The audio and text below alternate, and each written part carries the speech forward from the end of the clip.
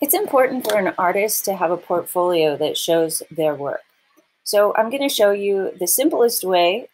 We do in class talk about putting together an artwork portfolio on the internet, and that's really the best way an artist can share their work. But just for the purposes of class, the most simple way, or the first way you could create a portfolio, is to have it in a Google Doc.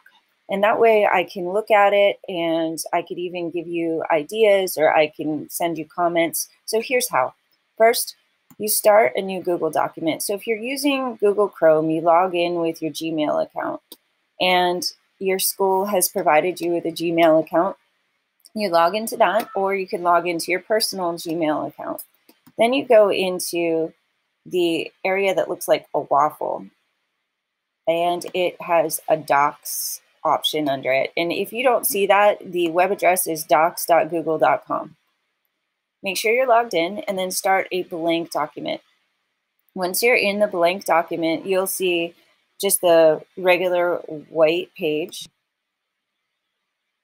So when you open a new fresh Google document, we always name it Your Name Artwork.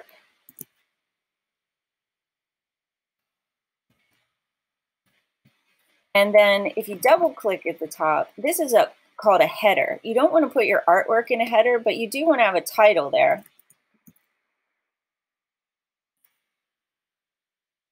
So I just highlight this and I set a header style as a title. So that's the title of your document.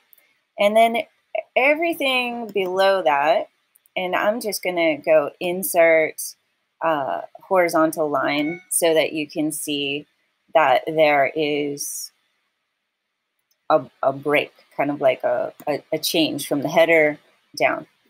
So then right here, we always put the most recent artwork that you've done at the very top. And then as it scrolls down, then that'll be your older artworks. And every time we do an artwork, I would like you to always have a label on it.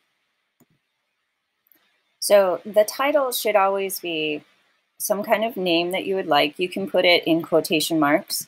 And then a lot of times we do art in the style of a famous artist, so that'll be next, if at all. And then medium is what you use to make the artwork. So if you drew it on paper, you would say graphite on paper if you were using a pencil.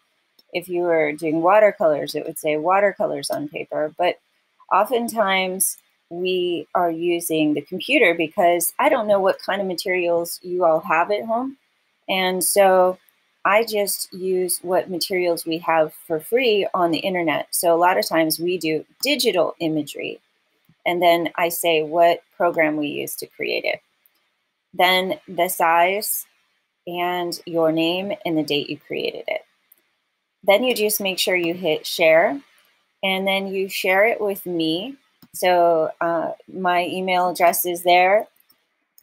And you can also make me a editor.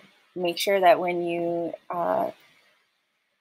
share it with me that you can make me an editor. That way I can leave comments or help you if you misspell something in your title or something like that.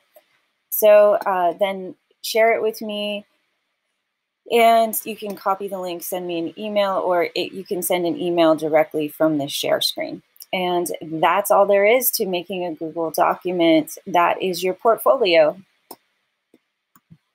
Remember, you're powerful and infinitely valuable. Treat others the same, and really respect that you've got great artwork. You can make great artwork and you can share it. So feel free to share your artwork with others too.